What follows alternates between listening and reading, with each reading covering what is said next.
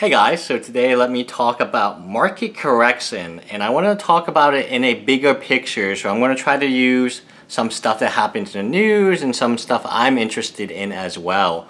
Market correction is when something goes up a lot for no reason and then a competitor comes in and pretty much undercuts and makes it a reasonable price.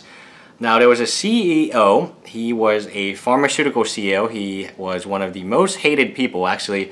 Hillary Clinton, Bernie Sanders, anyone who, Republicans, Democrats, everyone can agree this guy was pretty much a jackass. What he did was he purchased a company that was producing AIDS or HIV pills for sick people, for people who, who really need that drug. It's not like a drug that they can go without. So it was $13.50 a pill when he purchased the company, and he skyrocketed by I believe it was like 5,000%, or I'll have the diagram here, but a pill went from $13.50 to essentially $750 a pill.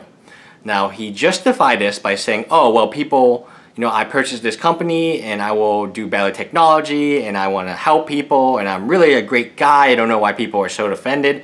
So to recap, he purchased a company developing medicine for people who need that medicine, who cannot go without that medicine, and raising the price from $13.50 all the way up to, I think, $500, $750.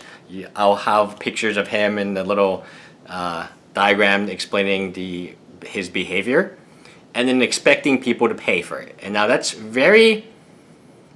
it's kind of like a Fatpack, right? Like when a store raises a Fatpack from $40 to, let's say, $80, and they expect people to pay for it. Now, do people need a Fatpack? No. This is a much worse case scenario because these people actually need a medicine, right? But this is economics. Now, you might say, oh, well, the marketplace is kind of broken there, and the marketplace for Fatpacks are also broken. Not so. So what happened was a new company came in recently, and I'll have their name. I think the drug is called Dopamine, but they made a drug for not $13.50. They made a drug for $1. $1. So they came in. I don't see how anyone would pay, want to pay $500 or $750. Remember, for one pill. We're not talking about a bottle here, or even a bottle is kind of bad, but we're talking about one pill. The dude raises the money up that much just to make a profit from people who are sick. Now, another company comes in and undercuts them, and now they get good PR. They get that's honestly very amazing to me that they can do that, and more power to them. And they are going to undercut, apparently they're going to undercut more drugs, and you should buy their stock, because either way their stock is going to go up in price, or you're supporting a company who's ethical. Now, let's talk about the Fatpacks. A lot of you were upset, a lot of you were angry, and rightfully so, because what happened was the Fatpacks at Target and Walmart, they don't get more expensive, right? So where are Fatpacks getting more expensive? And you're trying to tell me eBay sellers and stuff like that, they don't sell Fatpacks. There's no way a reseller can buy a Fatpack at $42.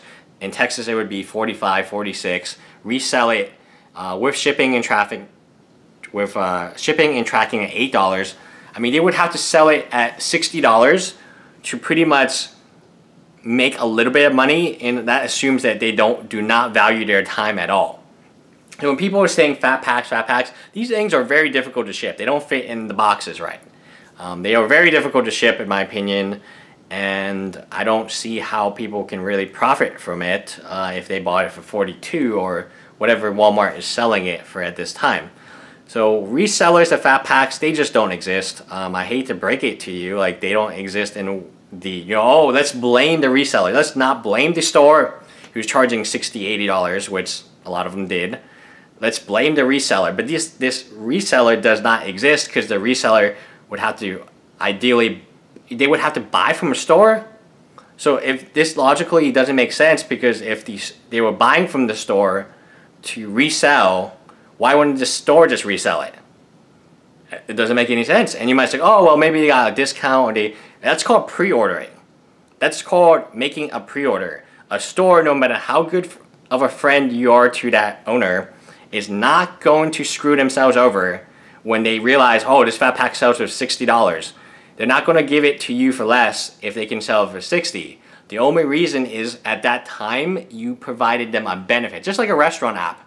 Yes, the restaurant pays for the customers from the app, and you might say, why do they do that? It's because they're guaranteed orders, and that makes a big difference to these stores.